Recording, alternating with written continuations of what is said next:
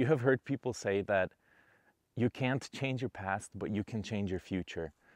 But today I will tell you that you can change your future and you can also change your past. But first, we have to define what past is. We're going to define past, and I will try to show you how you can go back and change your past. So sometimes people think that past is something that happened to them, an event that happened to them, or maybe something that they did, or maybe it's even somebody who they were at one point in their life. The most accurate definition of past that I have found is how I look at it. How do I look at my past? How do I look at that event that happened in my life? Or maybe something that I did, or maybe the person that I was at one point in my life. The most interesting thing about past is that you can change it. And a lot of people think that you can't do anything about your past, you have to move on. Yes, that is part of it. Moving on is part of changing your past. And people sometimes think you can't change your past, but I will try to explain my theory of how you can go back and change your past.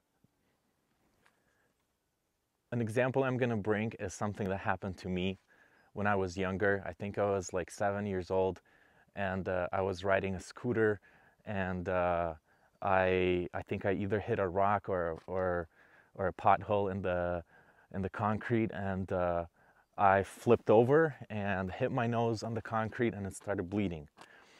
And for a while, when I looked back at that event, I looked at it as a really bad thing, something that happened to me, unpleasant. I didn't like it, I didn't want it. But now when I look at it, I laugh at it because it's just my past. And in this example, I'm going to show that your past changes with time just because how you look back at it. So at one point, I was looking back at that event and I was sad, but now when I look at it, it doesn't really matter and I actually laugh. It's interesting to see what God thinks about our past. And God says that once you repent and I forgive you, I forget. I forget all the things that you did. I forget all the sins that you have committed. He says, I forget him. I just throw everything over my shoulder, and now I define you as my child, as my son or my daughter, and we're gonna keep moving forward. We're not living in your past. We're not thinking about your past. We're moving forward because you're a new creation. You're a new human being.